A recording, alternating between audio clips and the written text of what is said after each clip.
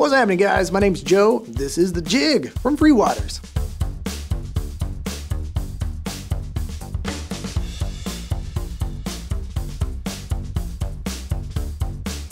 Now, even though these sandals have bluefin tuna on them, you've got two on the left and one on the right, these sandals still are vegan friendly, made of all synthetic materials. Got the embroidered fish here on the strap as well. The footbed has got a really nice texture to it to really help your feet from sliding around. It's going to be water friendly, the soft toe post as well. Check out that arch support. I mean, the foam they've used inside as well is just incredibly squishy.